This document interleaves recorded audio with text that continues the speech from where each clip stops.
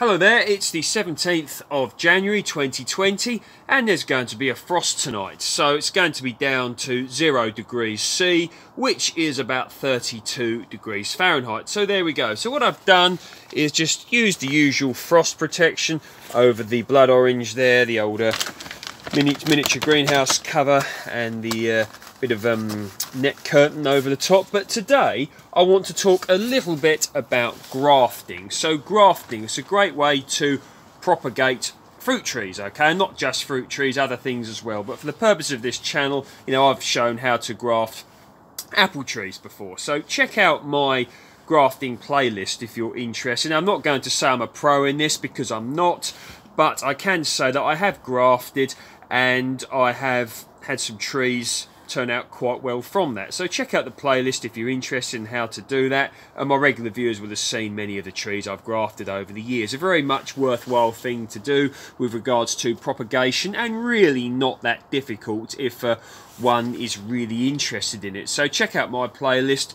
Stephen Hayes Fruitwise is another very good source on this, and of course there are going to be many others as well on YouTube and also on the internet and in books and from people you know. So really get into grafting if you want to learn a great method of propagating fruit trees. So there we go.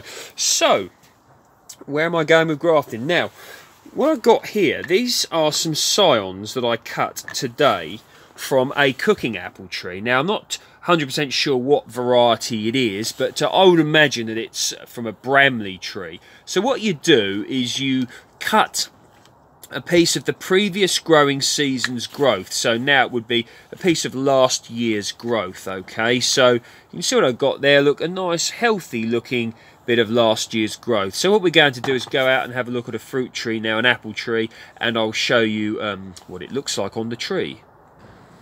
Right, so you can see in front of me here this apple tree. Now, this is a apple tree variety Worcester Pearman, okay? Now, you can see the tree there, and I'll just show you the whole tree so you can see it. There you go.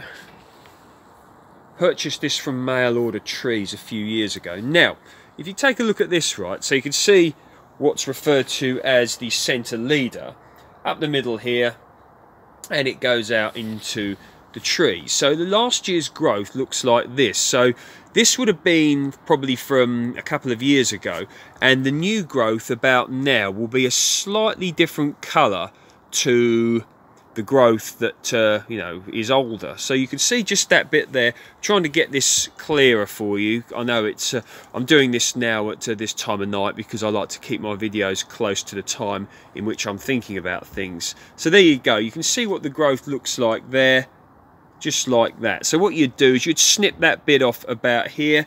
Same again, you can just see, look here, look, this is a much better angle. There you go, much better light. You can see where the older growth is, and then the new growth starts there. It's sort of like a brown colour as opposed to looking a bit more sort of greeny brown with the older wood, because the older wood, you know, algae has had time to grow on it. There you go, you can see that clearly. So this is the new growth, this is the older growth. You see the algae on that formed, and of course with the newer growth the algae has not had the time to form, so that can be a good indication. So there you go, another bit there, and what you do once again is snip that bit off.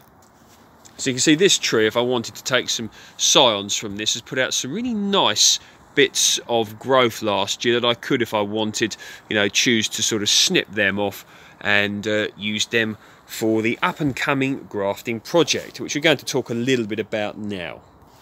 Okay, so many of you will be aware that recently I've spoke a lot about permaculture, backyard orchard, food forests, and you can do this in your own small garden, your garden, however big it is, allotment, community area that you've got permission to do these sorts of things in, and you can graft yourself as well. So you do this to propagate a variety that you'd really like to get hold of and continue that and reap your own rewards with regards to the crop that comes from that. And you can also use it to you know, add additional varieties to an existing tree, and this is very fascinating because you can have maybe 2 varieties or maybe even more onto one tree. In fact, let's go and have a look.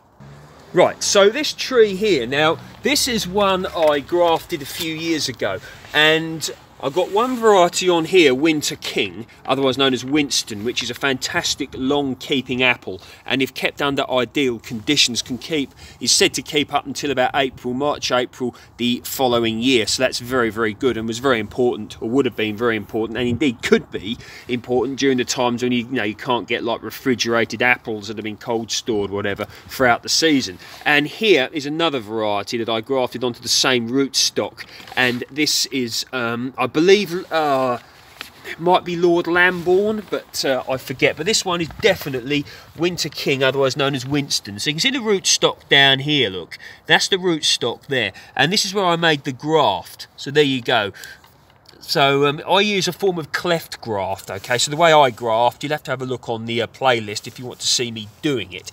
But, this can produce apples on both spurs here. I'm growing them as cordons, or as a cordon with two varieties on, and this could be very good. I mean, in the future, this one here, if this gets big enough, or maybe even this year, I may even consider putting a third variety onto that, and that'll be quite a nice thing to do. So yes, very much worth looking into is grafting, and here is a very sort of an example of it in my own backyard. Okay, so grafting. Now, you've got a few options here. You can either, graft onto an existing tree, something like that, or you can purchase yourself some rootstocks, which is a great thing to do, because if you purchase rootstocks, you will hopefully know the size of the eventual tree that you're going to get. So let's say you want a half standard tree, MM106, I believe, Mailing 106, I think that's the name of it, is the rootstock for apples you'd graft onto. M26, if I'm not mistaken, is a dwarf, and M111 is a much larger tree. But don't take my word for this, research it. But you can hopefully research the different rootstocks you can use. You can use them for, you can get them for pears, apples, you name it, more or less you can get them. And a great place to get rootstocks from, I've found, is Blackmore Nursery, okay? All my rootstocks I've grafted onto have come from there, and they've all been brilliant. And the way that I've normally went about grafting, excuse me, is to buy the rootstocks, say like now, because they come bare rooted, grow them on, and I grew them on in pots, for the entire up and coming year, and then next year I would then graft it onto an established rootstock, okay? It's been in the pot for a year and put some roots down. That's why I've always done it. But this year, what I'm planning on maybe doing is getting 3 or 4 rootstocks, maybe a few more, and grafting straight onto them and getting them going and seeing just how they do. So that's one thing I'm going to do. For grafting, you normally need a few basic things. Grafting tape, which is very similar, or maybe even might be flower arranging tape. A good knife for grafting. They're so good that once I sliced my finger with it, so be careful, don't do that. I used Stephen Hayes' recommendation for this, and I used the Opinel 6, which is a French made knife, like a fishing knife. It may even be a fishing knife, but it's great for grafting, or it might be a grafting knife. So you want the grafting tape, and you want the knife. Opinel 6 I used, there's different numbers, and that you can use wax, but I've never bothered with that. Just them 2 things really. So yeah, look into the playlist, look into grafting, and it's a great thing to do and exciting. And I think out of all the grafts I've done, every year I've done them, I think I got maybe a 60 to 70% success rate, which I think is quite good, and maybe a little bit might have even been higher than that. So there you go. Any questions or comments on grafting, please feel free to post them down below. But I'd recommend people, if it interests them, to have a go at grafting. And it's it's really not that difficult, and very beneficial as well. And some people are like, oh, I don't like the idea of grafting because it's unnatural. Well, humans have grafted trees for thousands of years, okay? Don't quote me on this. I think I've read that the Romans used to do it, okay? But do your own research on that one. And it's a way to to propagate an existing thing that you want to. Maybe you want to carry on a heritage variety. Maybe you want to just have you like that one. And of course, if you buy rootstock for a few quid and you get a great tree out of it, you can save yourself a bit of money and you can choose a variety you want. So there we go, grafting. If you like my work, please feel free to like, share and subscribe. And what you would do with these here, what I've done, best practice would be to store them in the fridge or something like that.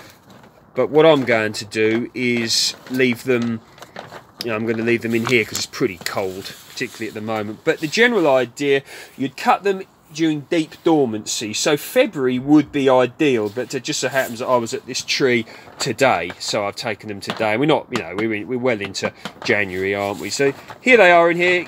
You don't want to let them dry out too much, particularly if they're in the, the fridge. You could wrap them in a bit of newspaper and then just, gently keep them moist, not soaking. And when I grafted, I usually grafted, I think it was in April, but I'll have to just check when I did that. But yes, so look into grafting. Dan_Home Gardens on Instagram, and I recommend you give it a go because it can be a really exciting thing to do for your backyard orchard, food forest, permaculture project or your allotment. Take care and speak soon.